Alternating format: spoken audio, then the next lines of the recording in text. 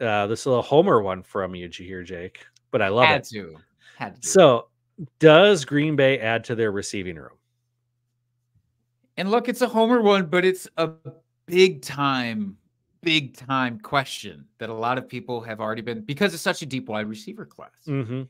So they Mhm. go, well, Green Bay is young. Green Bay has always needed receivers. And we flash back to the Aaron Rodgers days, and they never gave him enough receivers. They're going to make up for it in this draft. And you and I are smart enough to know that even if we didn't have the amazing pool of talent that showed out last year, there's no way that they're going to go for like an early round pick in wide receivers. No. And like you said, the Packers' way is not to sign these massive dollar free agent Mhm. deals with wide receivers or any position for that matter.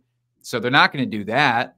So do they add to the receiving room? Maybe, but I think it's going to be like a day 3 pick or two in the Probably. rookie draft, Yep. right? And I agree. he only, yeah, Or it'll be some undrafted free agent, which they love to grab those guys. yeah, And yeah. but yeah, I agree. Uh, the earliest I could see them taking a wide receiver is maybe like the 4th round, Mm-hmm. maybe. Yep, But I just, that'd be fine. yeah. But I mean, I think they're probably happy with what they saw this last year. I know I am, from a Same. fan perspective. I'm happy with what we saw last year. Christian Watson, if he can fix his hamstrings, I think will be solid. He's going to be that deep threat. Dobbs took a step forward, which I loved.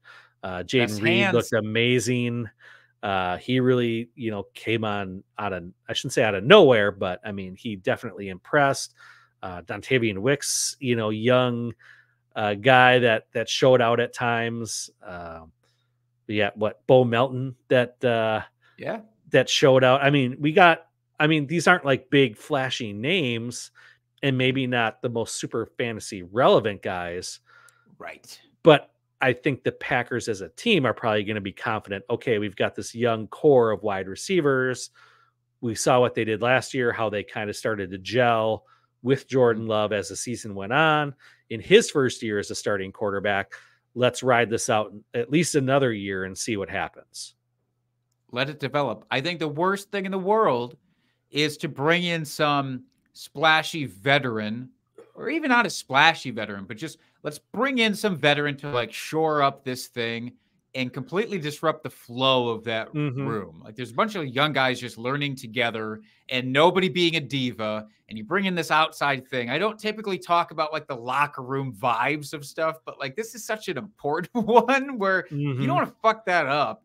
And like you said, even the furthest guys down the roster, like Malik Heath, Melton, looked solid for this team. The only expendable guy, in my opinion, is Samari Toure. I'm fine if he goes. Everybody Yeah. else, I want Hmm. to keep, you know? Yeah.